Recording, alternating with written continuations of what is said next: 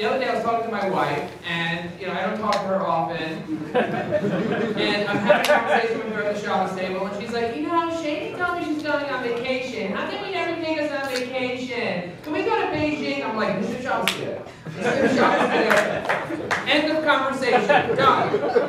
And I realized, oh my gosh, this is a great way to shut people up.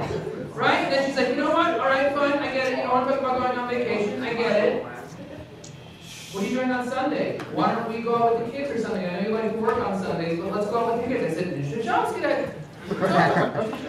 Then I'm thinking, it's time I have to go to shows, right? Shabbos, I have to go to shows, see Mendy, see Maishi, see Shmuley, see all these. Let's give them a round of applause for showing up.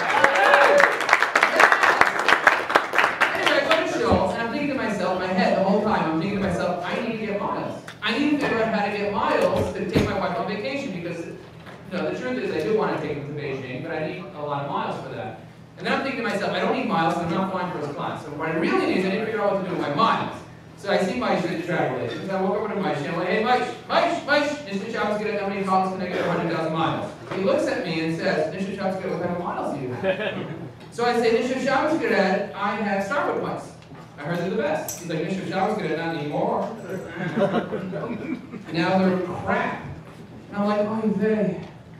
What am I going to do? I have an idea. I'm going to tell my wife to start spending less money. I'm going to go home, get a new credit card. I found it on show. Nisht Oif Shabbos Geredt, what type of credit card do you have? What type of credit card do you have? I found out the perfect credit card. I get home, we have the meal, and this time I'm the one having the conversation. I'm like, listen, do you know that Mendy saves 30% by going to the Chillul store?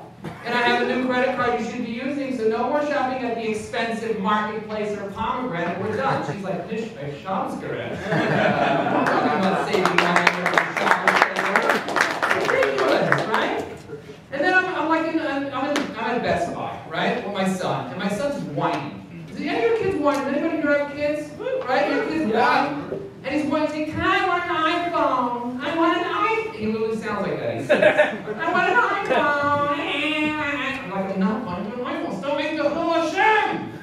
Make the Chillul Hashem. Quiet. And I love that thing. I remember my teachers would say, don't make the Chillul Hashem. Keep quiet. Don't say a word. You make the Chillul Hashem. Quiet. You're literally making a Chillul Hashem. I'm just breathing. Stop it. You're making a Chillul Hashem. And I'm thinking to myself, this Chillul Hashem thing is amazing, right? I can use it to shut my kids up. Now my wife's in the car, I took a red. Okay? Sometimes I take a red. Sometimes it wasn't red completely, I took a red. And then my wife's yelling at me, you almost killed us, you almost killed us. I was like, it just turned red. Calm down. And the cop's coming over to the car, and he's like, sir, driver's license registration. He's like,